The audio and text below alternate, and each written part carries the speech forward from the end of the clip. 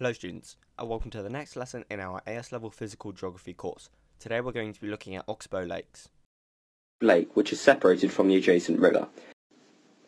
An oxbow lake is basically this horseshoe type lake which is separated from the adjacent river, and it all forms starting with a meander. And on screen now is what a meander really is. It's a part of the river which kind of will waver from zigzag, perhaps bit from bit, and have this snake-like kind of form. So what happens is that at the moment we have the current strongest on the outside bend. So I'm going to highlight the current in red. What we can see from this is that the current is always going to erode the outside banks a lot more. So these are the banks which are getting eroded, and then these, which I'm going to show in black, are the banks where we're getting deposition.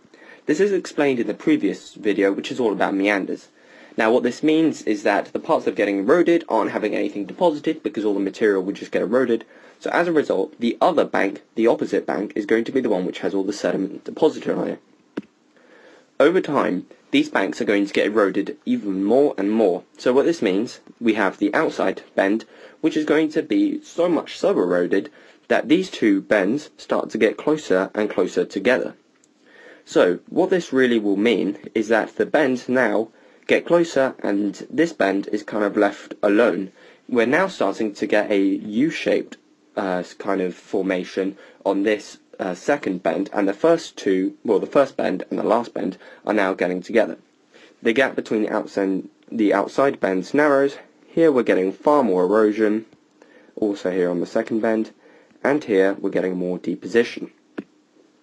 So we get to a point where we now have the start of the lake formation. The two bends have now joined together because the direction of flow has just gone straight through and now joined both of the lakes in order to have one straight flow. However, the outside bend here, which is now turned into this lake with a hole in the middle, is still kind of existing because that was the second bend. The second bend was flowing into the first bend, and that's why we have this area here, and the second bend was connected to the third bend. That's why we have this area here. So as a result, the main direction of flow is at the moment going through here. However, some of it also goes around here and throughout the end. So we get the formation of this shape. Now this is where the straight becomes the dominant path, the complete dominant path, and all water effectively travels straight down. So this means that a lot of the material will now get deposited on this side because that's where no erosion is taking place, and all the erosion is effectively happening on this bank here. So this means that now this lake, which we call the Oxbow Lake, is now fully formed, and it's this horseshoe, almost kind of crescent U-formed shape, which is forming completely apart from the river, separated by the deposited sediment because it's been separated from the main direction of flow. And this is effectively what an Oxbow Lake will then look like. Here are some questions on the formation of Oxbow Lakes.